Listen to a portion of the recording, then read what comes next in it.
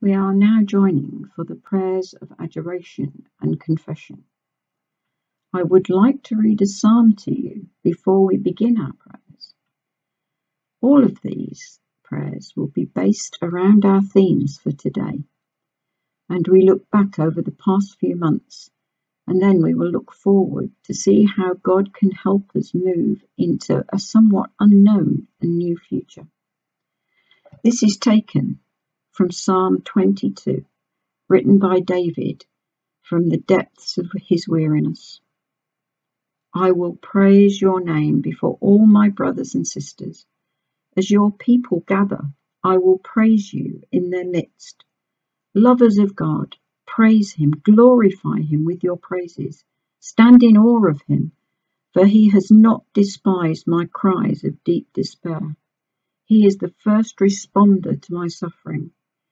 He did not look the other way when I was in pain. He was there all the time, listening to the song of the afflicted. I invite the poor, the weary, and the broken to come and eat until they are satisfied. Bring your praises to the Lord, and you will find him. Amen. Let us pray. Lord of heaven and earth, we would join with the psalmist in praising you for being a very present help in trouble, for being there when no human intervention can help and when no answers can be found. Thank you for being the God of the impossible, who gives hope when your Spirit comes to us. And sometimes that hope can come in the form of other people, like all the workers in the NHS or in care homes and similar places. These workers gave up so much to serve the sick and dying, and we want to thank you for these dear ones. Also, Lord, we want to thank you for the breakthrough to find a vaccine against COVID-19. Thank you for all the research scientists around the world who have worked tirelessly to this end. Thank you that now there is a very tangible hope of a vaccine in sight.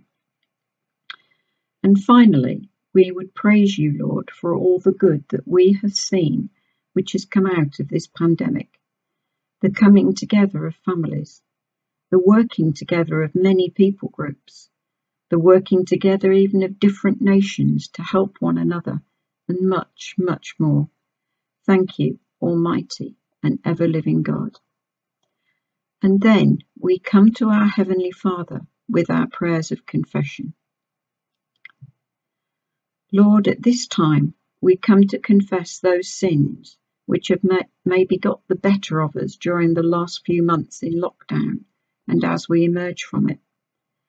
We confess our lack of trust in you to take us through this pandemic, when all looked hopeless for a time and we gave in to feelings of helplessness and fear, when we lacked patience and long-suffering with our friends and family, when we lacked gentleness and kindness because we felt threatened, or when we felt useless to help and unable to cope.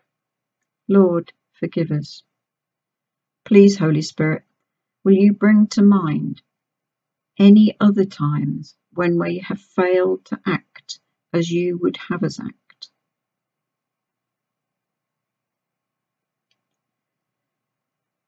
Lord, we want to say sorry.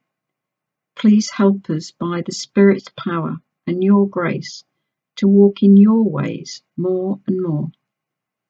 Lord, forgive us and cleanse us and give us back the peace we once had.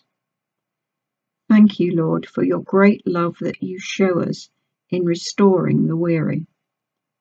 We bring all these prayers to you in the name of Jesus Christ, our Lord and Saviour.